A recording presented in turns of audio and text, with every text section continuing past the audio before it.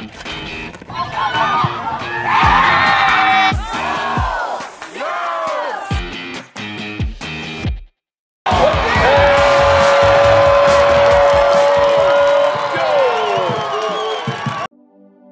know, the community support is one of the big draws here. When we recruit, we talk about the community, how much they come out to support us. You know, the Night with the Yotes is just, you know, the perfect example of how much the community can raise money for us and help our programs to do the trips we need to do, or buy the gear we need to get, or get the new equipment we need to get. I mean, it's endless. And then on top of that, you know, it's restaurants who provide meals over breaks, and people who come in from the community who just make a meal for us. The churches that support our programs, and I mean, it's endless. And so when you're in a community of, you know, 55,000 people or so, I mean, you have so many options, but on top of that, they care about us. And that's the big thing here is I love how much the community cares about Kansas Wesleyan. It's nice to see the arts community and the athletics community coming together in one large event. When you get to pull those things together, then people get to experience new things.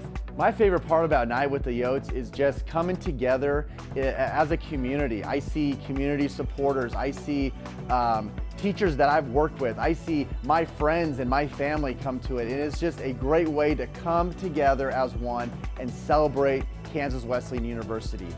There's not one thing that these funds haven't touched at some point in my 7 years here at Kansas Wesleyan. Night with the Yotes is important to art and design because it provides us an opportunity for equipment and materials that maybe we wouldn't potentially be able to afford. The last Night of the Yotes was the start of the fundraising of the rebuilding of our facility. But also specifically for the strings, for us it's important to at some point start purchasing better level instruments to support the students to achieve their next level. Night with the Yotes has financially supported our game day experience. We have a new gym floor, new box seats for our fan experience. It's also an elite, you'll never see this at any high school, so it's just something that sets us apart. We also got to renovate Muir Gym and make that our practice home for the volleyball team. The money with Night with the Yotes helps us feed our guys in break periods. It also helps us keep the facilities upgraded downstairs in our locker room and weight room, which is very important to our players and staff. It's a really great event for community members to kind of get involved with the school, with the community here, and the athletics. I know that we're going to have lots of great big ticket items or high value items that will profit the programs directly. For all that money that comes in here, it just makes the student-athlete experience that much better.